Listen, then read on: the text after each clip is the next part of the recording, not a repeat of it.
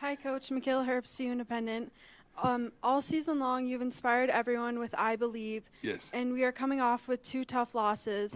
How do you continue to inspire the team to go out and win the last 3 games? First of all, I believe in everyone that's inside this locker room and on this staff. And this is the way I look at it.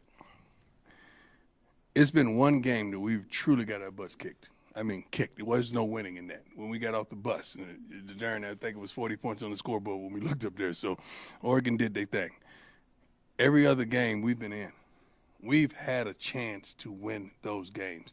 It was 7-6 at halftime, and we come up and give up something. So now I think it's 14-6. We're still in the game. You still have an opportunity. That's promising for not only the kids that play for us, the coaching staff, the fan base. It's promising because we had an opportunity to win those games. We just got to learn how to win. And we're going to be okay. So we love the direction that we're headed. It could be tremendously the other way. But when you have an opportunity to beat ranked teams, that's tremendous for us. We just got to do it.